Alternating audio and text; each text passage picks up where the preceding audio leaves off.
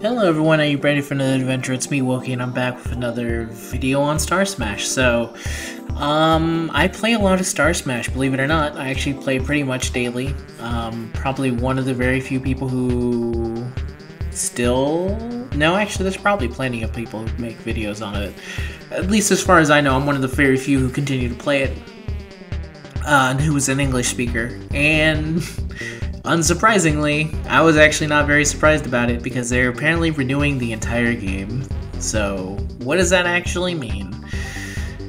Okay, so let me quickly read this down. Again, this is Japanese to English, but I think it's pretty clear what they're saying. Thank you for using Star Smash. We would like to thank you again for your various opinions and requests. Since the service started in November 2020, we've been operating with the support of all of you, but we are aware that there are some areas that we must make efforts for improvement, so you will be satisfied. As a result of various studies, we've decided to renew this summer to review how to play the entire game.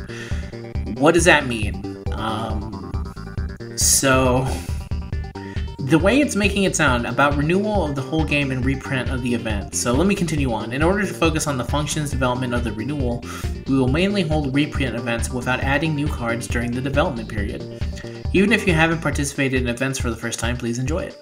We sincerely apologize for the inconvenience caused to all users due to the specifications changed due to renewal and the time required for the development. We are planning to deliver a complete new Star Smash this summer. Please wait a while. The contents of this notice are under development or subject to change. We'll inform you about the specification of the renewal later.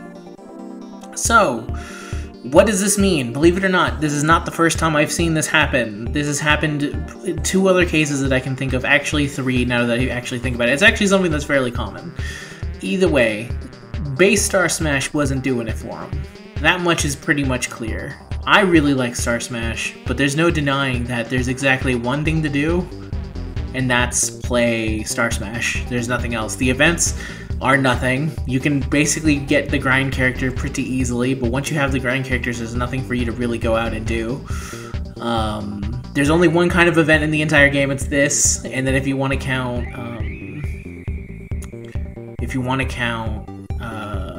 time attack, I don't, because it's just a way for them to get more money off of people, because they want you to pay the pull for the super hype character thing to use. Like Princess and the Frog was one of them, and then recently was Bambi, which just made me angry, especially since they made Bambi limited for some reason. But besides the way the game actually plays, there's also been, from what I can tell, from what I've been looking at from Japanese people, players, people leaving negative reviews of the game, is that they are not happy with the way that the game functions. So currently, the way that I understand it is that it's really weird to them that there's no other voices but Mickey in the game. They have all these awesome Disney characters, and not a single one of them makes any voice noise at all from their respective movies. The only one you hear is Mickey, and he goes, it's nice to hear Mickey, but you don't hear, like, for example, Beauty and the Beast. You don't hear Beauty, you don't hear Beast, you don't hear the Beast roar even, or anything like that. That was something that was always kind of a problem with them. The specific event types has been a problem. The randomness of the time attack has also been a big thing in their craw.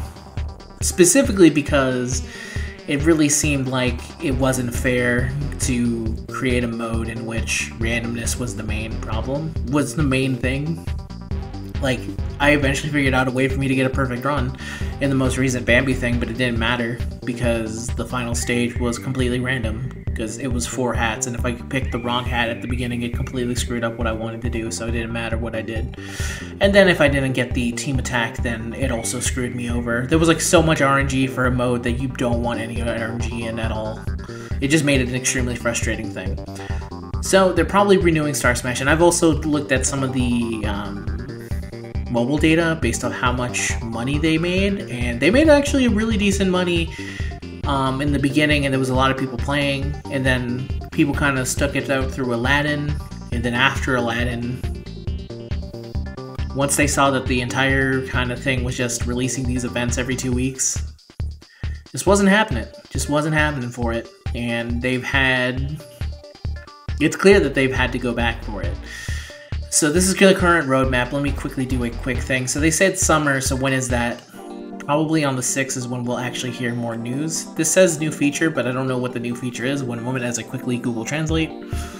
At times like this, I wish I knew Japanese, but I don't. So give me a sec. Let me see. High difficulty stage rush. Okay. So probably a new high difficulty. That just means that they're just gonna... No, that's not a new feature. I don't consider that a new feature. We'll see what that means, but I don't consider that a new feature. But let's look at some of the other stuff for the roadmap. So obviously we're gonna get the Lion King event, but after that, the new event is Lion King, and then right afterwards it is Aladdin, followed by more Aladdin, followed by... Let me see. Anna in the Snow, Frozen, which is good for me because I have the Frozen characters. Alice, so it's literally following the similar way of going. What is this? Snow Day? Country Girl. Peter Pan, there you go. A lot of these old events. And then this is a time attack. I don't know if the time attacks are completely new or not. They actually didn't make any mention of banner stuff from what I saw, which makes me seem like they're just going to strengthening support campaign, and the thing underneath this time attack is strengthening riposte. And then the final thing here is, I think, where it says more news coming. Update information in June. Oh man. So let me go down here. So there's actually an apology. The story will stop. They will renew it after the renewal comes out. So they at least continue to plan the event stuff. We will distribute the following items as apologies for taking time to renewal and as a thank you for enjoying Star Smash. Everyone who logged into Star Smash before the renewal this summer will get 3,000, which is basically a free multi, which is good to get. And it'll be until the maintenance that happens. So basically in 2 months from now. Again, I really do like this game. I don't know what they need. There's a lot of things that they need to do. I think this game kind of released half finished. Not even half finished. It actually feels like it was released 1/4 finished. I don't know how much of the coronavirus affected their plans, but it's clear what they released in this modern day. Like, take for example another game that was released pretty early on that's been in development for 3 years, Umasumi. Pretty Derby, which is currently still #1, which shows that I think the new era of these mobile games are the ones that kind of think things through. I think this specific game was made in an era where something like, you know, Dokkan could exist, Fate Grand Order could exist, where there was just a base idea and nothing much else. There's a lot of problems with the game for sure. I really do think that it has an awesome art style. I really do like collecting the characters, so I hope that they are able to renew it into something good. I'll keep following along with it. I think it can be kind of iffy. The examples I can think of, for example, that I keep forgetting to mention at this point. One was Ore Collection, and the move to Ore Collection 2 completely killed that entire thing. Made it just terrible. Terrible, terrible, terrible. Hopefully it's not like this. The other one I can think of is Bounty Rush. Bounty Rush had a very, very bad launch, and it was a completely different game. And it's currently going on, you know, and it's a better game than it was at launch, so I definitely think there is a tried and true method of kind of releasing these style of games.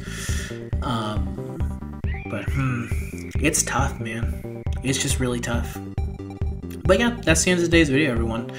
Hopefully, I don't know who's going to be watching this, because I don't know how many people play Star Smash. I know it's me. I'm covering this because I care about Star Smash. I wish there was more for me to make videos on, but there really isn't, compared to a lot of other gachas out there. There's like there's only so much I can do. It's like, yeah, it's this event, except for they changed the banner, or they made this worse, they made this better. I really felt like making a video based on Bambi, because I thought Bambi being limited is some utter horseshit. I don't know what the fuck they're thinking, making Bambi limited. There's no one... I don't understand it. Because if the next limited one of these style banners comes back... Like, if they wanted to make Bambi a limited unit, they have festivals. Just make them a fest. I already feel like there's one festival unit inside the fest unit, which is the Valentine's Day one, that doesn't deserve to be a festival, and it's a festival. So I don't know. That's the end of today's video, everyone. I will, guess, keep track of how Star Smash does, but... a lot of renewals going on. So, till next time, everyone, you guys have a good day. Peace out.